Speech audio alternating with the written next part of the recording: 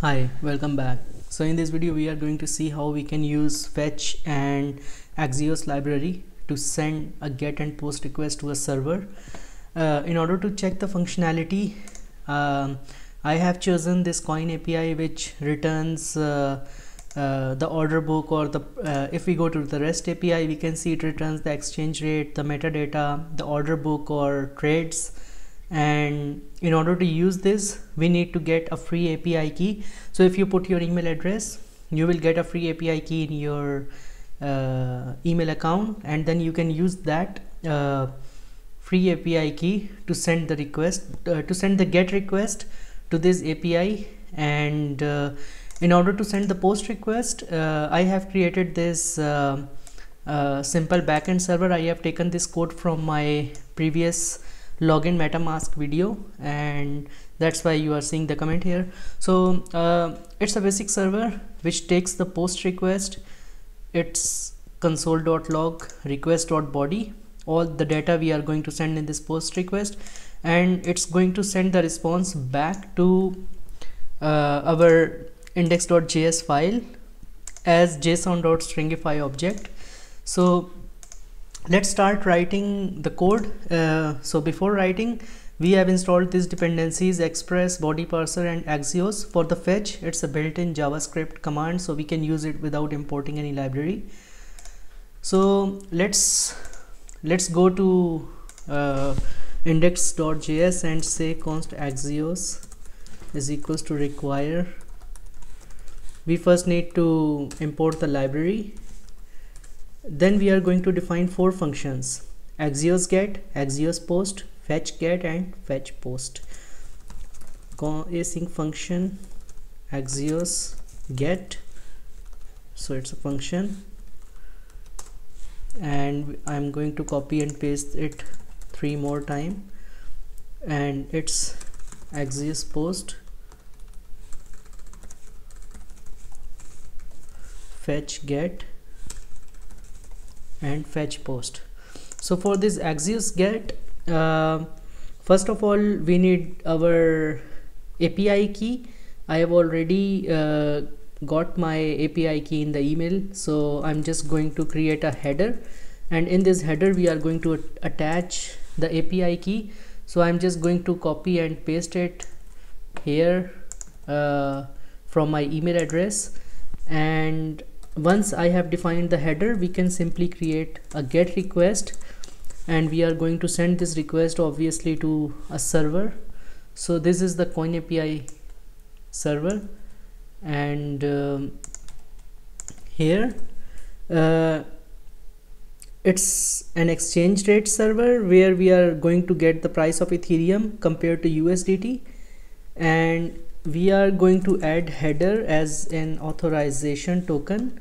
So when it receives this request, and first it will check the header, if the API key is good, then it's going to send us the response.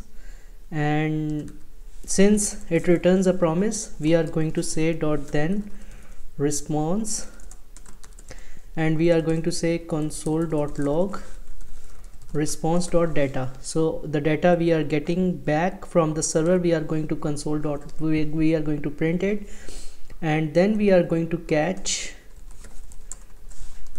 error,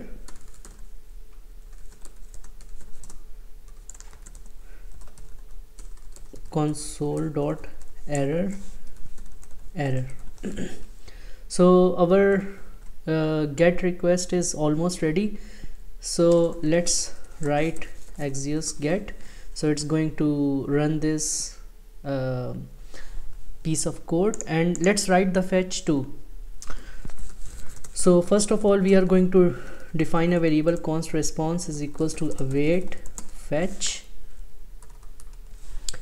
We are going to use the same address here, the API server address, and at the same time we are going to define the method as.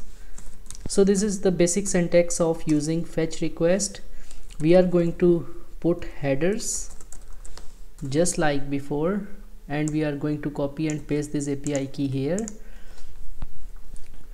and we don't have any data, so our response is ready. So let's wait for the answer. Let answer is equals to await response.json. So once we have created a request and send it to this API server, we are going to get back a response, and we are going to convert this response to JSON object, and then we are going to say console.log answer.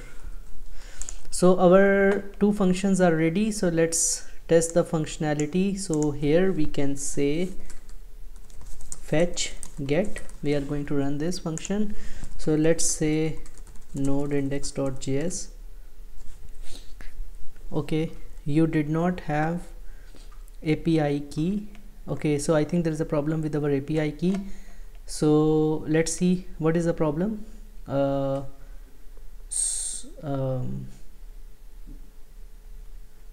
Oh, it's headers, not header.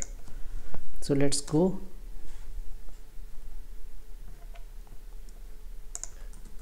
Headers.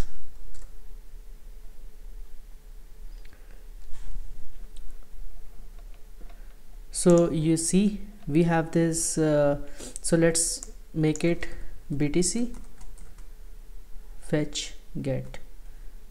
Yeah, I think so. We are getting the price of Ethereum, but we are not getting the price of BTC.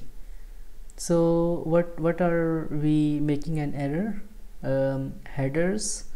Okay, await response.json, yeah, and console.log. So we are going to there's something, I think we are missing something.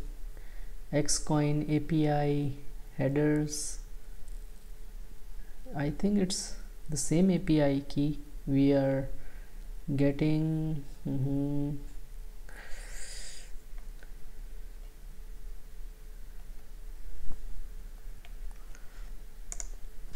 Oh, this is the problem. It's fetch post instead of fetch get. So let's do this again. So here you can see this is the price of Ethereum and this is the price of BTC. So sometimes you make like silly errors in programming, but that's okay. I'm sorry for this silly error. I'm not going to edit this video. I'm just going to paste it as it is. So here we have created two get request. This is the post request, sorry, this is the get request from Axios, and this is the get request from fetch get, and we are getting this response back from the server, the price of Ethereum, price of BTC. So let's write our post request. So in order to write a post request, we want to post some data to the server. So let's define some data first. We can say name is Harry and age is 30. Once we have the data, we can use the same, but instead of get we can say axios.post, and let's run our server. Let's say node app.js. So this server is started on port 3000 but on localhost. So here what will be the link? It's http localhost 3000/login. So if you go to app.js, this is the post request and this is the root login. So we are using this route here, and okay, and then we need to post the data, and then we are going to say it's going to return a promise. Then we are going to copy and paste the same thing, and then we are going to copy and paste the same thing as catch. So our Axios post is ready. We can do this, and finally, in order to write our fetch post request, we can simply copy everything from here and we can post it here. But instead of get, we can say it's post, instead of this API key, because we have not defined any function in our backend server which is going to process this API key. So let's not do anything here with the API key, because this is a simple tutorial of how we can use Fetch and Axios. So in the header we can write content type, and we can say it's application/JSON, and here obviously we are going to send some data, so we can say JSON.stringify data, and this is the body. What's the problem here? Okay, so it's a comma, I'm missing a comma here. And once our response is ready, we are going to send it to, okay, so it's not this, it's localhost login. I was going to make a grave mistake again, but I got it. So once we send this request with the post method, and we are going to send the data. Okay, so we are going to send the data, but we have not defined our data. Okay, so we can define the name as, let's say, Mike, and age as 25. So let's see. So we are going to send this data, append it to this fetch request as a post method, and once we get our answer, we are going to convert this promise into JSON, and then we are going to console.log answer. So let's go here and say node.index.js. So yeah, so if you see, we have our name Harry and age 30, but we are not getting anything from this like Mike or 25, because we have not run this function here. These are a lot of mistakes. So let's run this again. So if you see, when we are making this post request from Fetch and Axios, it's going to this link to the login, and it's console.log request.body. So if we go here, it's also doing console.log, and it's sending the response.json back as a JSON object, and it's the same request.body which we send here.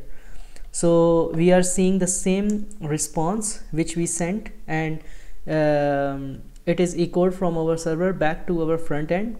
So that's how you can use Axios and fetch request in Node.js to get or post the data from and to the server.